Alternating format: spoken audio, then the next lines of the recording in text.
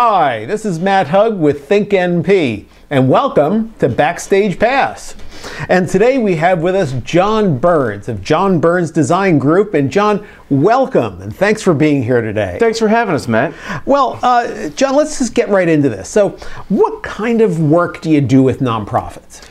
We do a variety of work at John Burns Design Group with nonprofits. We do branding and identity work. Okay. We do strategy. We do website design and development. Right. We do a lot of print collateral. We also do a lot of direct mail marketing. Okay, so you really cover a wide spectrum. Yes. And I know that you do a lot of work with nonprofits and you work with for-profits too. That's correct. So what got you started in all this? What was the spark to go out on your own? I think, well, not that I think, I know, I was doing corporate work at a full-time agency. Okay. And then I was approached by a client of a school and education, and that's where it all started. All right. People would see my work outside the institution, contact the institution saying, who's doing your work? Right. And it was all referral. So your work spoke for itself. Correct. Yeah, and I guess literally later, because was that before you did a lot of internet work, or was it mostly print to begin with? It was mostly print. Yeah, right. Actually, print and internet. Internet was starting off. Okay, cool. So yes, I remember one of the first projects was a website. All right, great. Great. And your background before, so you were at an agency, a design agency. That's correct. Right? And then before that, you came out of school with a design degree? That's correct. I'm a 1993 graduate of the University of the Arts. Ah, in Philadelphia. Yes. Sure. And then upon graduation, I went up to New York and worked for a branding identity firm called Anspach Grossman Portugal. Okay. That's a mouthful. Yeah, I was going to say, right. And we did a lot of work for corporate clients, American Express, Texaco, USF&G Insurance. I would say something that was a little bit off-cuff neat was Little League World Series. Well, that's interesting, sure. Lucite Paint. Yeah. And I think it was a wonderful opportunity for a 22-year-old to go up to Manhattan working in one of the biggest design firms in the world. Sure. And be working on these brands or developing brands for these companies. A lot of responsibility. And I learned a lot. Right, right. Well, that's cool. Well, yes. So what's the biggest difference you find between working with a nonprofit and working with a business, a corporation? I would say budget. Okay. Budget is always a concern. And there are concerns for corporate as well. Yeah. But more so with nonprofit. Okay. But we tackle those challenges, and we work with our client to produce a $10,000 project for $15,000. So we make them look good. Okay. That's and cool. Our philosophy is if they look good and they become successful with it, it's a win-win for both of us. Right. Right, and I think that's great for anybody in business, but particularly working with nonprofits, because folks really see that you've dedicated yourself to this particular cause. Correct. Yeah. So what describes then for the nonprofits? What's your ideal client? The ideal client, it varies because we don't want to be pigeonholed into one particular subject. You do a wide variety of work, right? It makes us more well-rounded. Yeah. We are brought into a client, and if it feels a good fit for the client and for us, it becomes another win-win because we are then setting ourselves up for the next client. So it sounds like ideal doesn't have so much to do with size. To some extent it might be budget, but it sounds like it's more of a fit between the two of you. I would say yes. Yeah. I think a majority of it it's having that relationship and sustaining that relationship. We are very lucky, very blessed to get into a nonprofit and stay with them for years. Okay.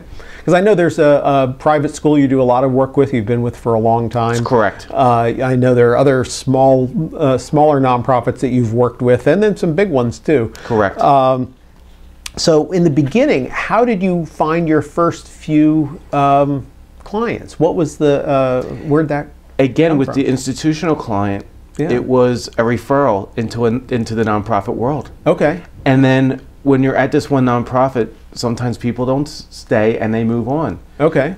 And one who is a worker becomes an executive director, they'll take you with you. Okay, and then you might keep the old one that you were with. That's correct. Or not, right? Depending on so how I'm it goes. maintaining my old client, my original client, and then I'm picking up a new client because someone has moved on. Sure, sure. Now, the first clients, you said, well, the initial one was a referral from a corporation. Was somebody like on the board of that nonprofit that brought you in, or was No, it was actually an executive director. Oh, okay. An executive director that was actually for the institution I worked for, an alum who was seeing this work. Gotcha. And that's where it all took off. Yeah, yeah. And the word just spread. Okay, great. So, was there a time when you were just about to say, forget it with nonprofits, this just isn't worth it? Every day. All right. No. Nonprofits are wonderful. There is times that we question everything, I think, when we do work. Okay. And there is an issue that comes on board, but it's part of the problem solving that we do. We are very approachable, regardless of the situation. We put out a lot of fires for our clients. Sure. And the people that we work for are people that we became friends with. So I would say yes and no, but the reality is no, we love it. We love every minute of it, of the design. There is that 1% where you want to scream, but the 99% of course always wins, and it's a wonderful wonderful thing that we do, and we really enjoy it. Well, it's like I remember we used to say in fundraising, you know, how what one grumpy donor represents, one grumpy donor. Correct. Right. Well said. Don't overgeneralize based on that experience. So that's good. So when people start getting into nonprofit work, right, as opposed to corporate work, are there particular things they should look out for? Is there anything that makes you say, hey, you know, that I need to treat this differently because they're a nonprofit? It's a good question. We approach every client the same with a lot of Q&A, whether it be corporate or nonprofit. So we bring our process to the table. Right. We look at it as an opportunity to grow ourselves. If we find a problem, if I'm answering your question correctly, fine. I think the process in general, corporate, nonprofit, or institutional, is still the same. Right. It's still the same. But with nonprofit, there's a lot of tangibles on how to meet your audience and how to get to your audience, and how to bring in, you know, whether it be fundraising or a capital campaign. So there is different variables and different tools that you have to be aware of compared to the corporate world. Right. So now you brought up a couple interesting things here. First of all, you said, you know, about the fundraising and campaign. So there's that aspect of working with nonprofit. But then I imagine there's also getting more clients.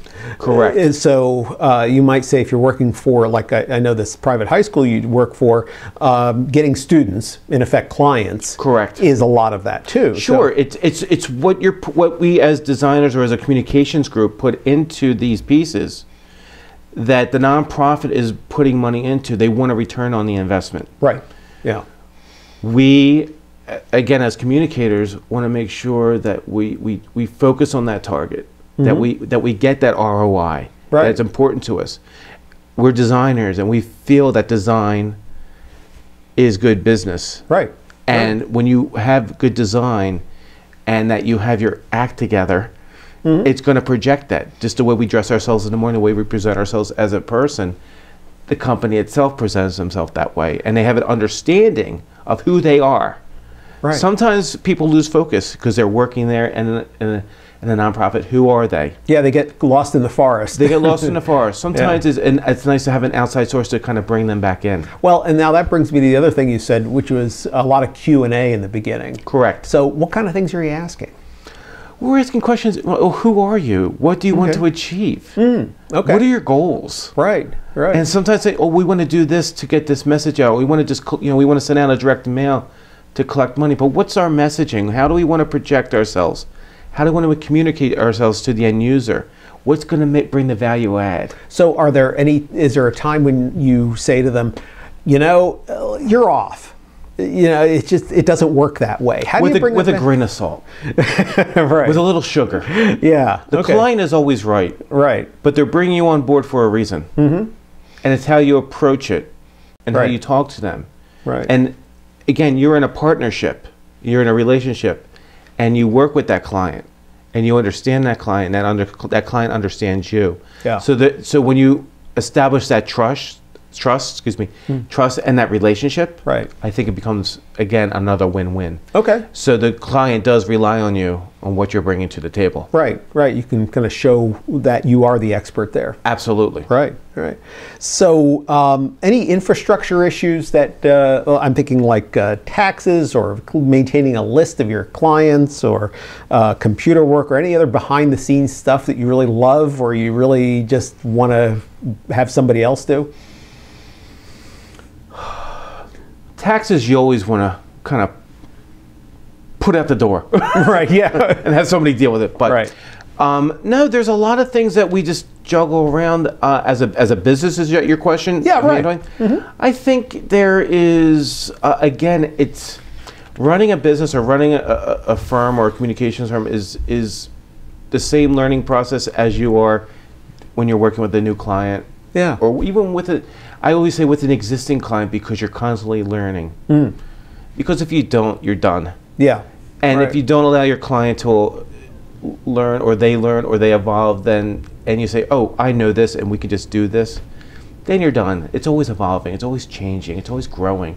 The same with your business internally, whether it becomes computers, taxes, accounting. We're constantly learning. We're constantly developing. We enjoy every aspect of it, or we wouldn't be in business. Right. So, yes. So you have to not only like the thing you do, but then all that other stuff has to be attractive to you too. Correct. Right.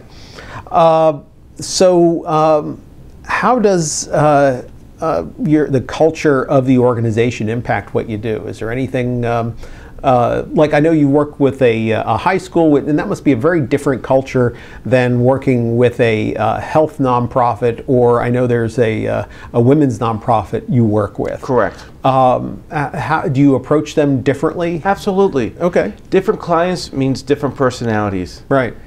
And I pride myself on establishing relationships, knowing the different players in the organization, know what they're looking for, be able to answer their questions, and again, learning their culture. Okay. And that goes from my institutional schools, private schools, to the other nonprofits that are around, the different women organizations, private clubs, etc. It's you have to learn the culture, you have to learn the people, you have to establish trust with those people, and they, back and forth, and it becomes a wonderful relationship. And with anything else, you learn those personalities. Yeah. And those personalities become you when you talk to them. And a lot of the time, it's just being yourself, being true to yourself and honest with yourself, that people like you. Yeah, it's funny. A lot of folks would say, well, that's just like a cliche thing, but it really isn't, because it is not. Yeah. I would say a lot of the work that I get is some of it is just establishing the relationship of maybe of who I am or how I talk to people, or meeting you, Matt Hug, the interviewer. It's just a relationship that we build upon. Yeah. And there's a trust and there's a likability, and in addition to that, there is a good product. Right. Right. The product stands and the product works. You have to bring that definitely and to the table. you have that to the table, and then it develops and matures into the personalities as well. Right. So is there anything that surprised you working with nonprofits? Is there anything that surprised me? What surprised me is they pay quicker than the corporate. Okay. That's surprising. That's really good. That's interesting. Yes. Yeah. They've always been on time. Okay. Which is a wonderful thing. Yeah. We all like to get paid. Right, exactly. Yeah, it helps to eat. It does. Right. And pay the bills. Yeah. I would say that's one of the things that I think about is a very strong point. Yeah. Another thing is the nonprofit, if given the opportunity, can be very fun and exciting in regards to exploring your creativity and projecting it to the end user. Sure. And bringing people in, and that you're stimulating, you're not persuading someone, but you're educating a person. Right. You're educating the end user, and that's what's important. That's what we're in business to, not to persuade, but to educate. Right. It's not to make somebody do something they don't want to do, or have to do it through force, but but to look at it and be involved. Yep. Yeah. And saying this is something important that I believe in, and that's what makes it wonderful. And that's what makes it wonderful for me and for my business, and it gives us that that joyfulness, that excitement that we're doing something great. Yeah. Well, now there's one other question I have for you, that because I know you do this, and maybe you can speak to why it's good for business as well as yourself. Sure. You teach at Moore College of Art. Correct. So why do you do this, and what do you get out of it? I mean, I know, yeah, there's a little bit of a paycheck. That's nice, right? But I'm sure that's not why you're doing it. I do it because I love it. I love sharing what I've learned through my education, through my teachers, through my family, right, with other people. Okay. The biggest influence in my life is my brother, is my father, is my mother. Sure. And also is my wife and my son. And when I can give back to these younger students, or to anyone who asks, I need help, yeah, it's a wonderful feeling. Now, there's also time permitted. There can only so much time in a day, but sure. But to go down and be able to teach that, and teach that at a school, or schools where I've also been involved with, Philadelphia University. Oh, right, yeah. In the graphic design department, it's not worth the paycheck. It's worth seeing and making a difference, and that I'm working with the next generation of designers, next generation of communicators, and seeing how they can make a difference in this world, whether it be nonprofit, whether it be corporate, whether it be a social message. And it's just a wonderful, wonderful feeling that when you're able to connect with someone and make a difference. Now, do you find that keeps you sharp on your business side? Absolutely. Okay. Absolutely. The youth, the children, the students, the children, the students. Right, yeah, you're aging yourself. I'm aging myself now. But the students, they bring something to the table every day that when I'm down there. And it's a breath of fresh air. Right. It's a breath of fresh air. Yeah. Now, sometimes they need guidance anymore, but to let them think and explore, and to present them with that you are, I think you had this opportunity when you're in school, especially in an art college or design college, to explore your mind. It's a wonderful thing, and to take that on into your profession. Right. It's a great way to go. Yeah. Well, cool. And be a part of. All right. Well, maybe this will inspire a few folks to start getting out there and teach some classes. Well, John, this has been great. Is there anything else that you'd like to tell folks about working with nonprofits as a business?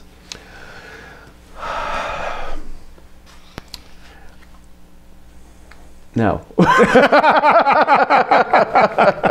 No, that's fine. That's not a problem. I'm like, that's a good one. I think I've said it all. Okay, well, good. That's great. Well, everybody, this has been John Burns on Backstage Pass with ThinkNP. And John, if people want to get a hold of you or your company, where do they go? They can visit www.johnburnsdesigngroup.com. That's great. Hey, thank you so much, John. Thanks so much for being with us. Thank you, Matt. All right. Well, everybody, this is Matt Hug for ThinkNP. Get out there and do some work.